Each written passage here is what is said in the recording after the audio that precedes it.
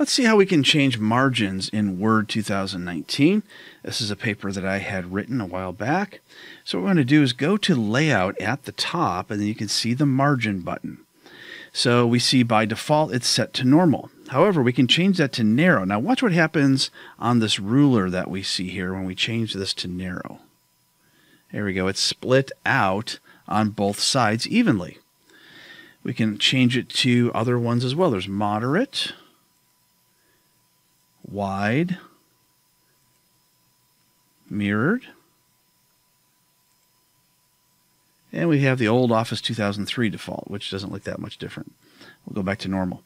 All right, so that's all the presets. Now let's customize it. We'll click on Custom Margins, and we can see here margins are set for the top, the left, the bottom, the right, and we don't have to have them equal if we don't want to. So for instance, I could make the top margin anything I want. I can type it in as well. I don't have to just hit the up or down arrow.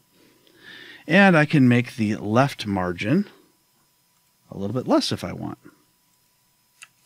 We also see this option for the gutter, and that has to do if you're going to be binding this in a notebook or in a bindable book. You'll want to have a gutter position which is greater than 0, otherwise you might be cutting off some of your text. But we're not doing that. We're just using top, left, bottom, and right.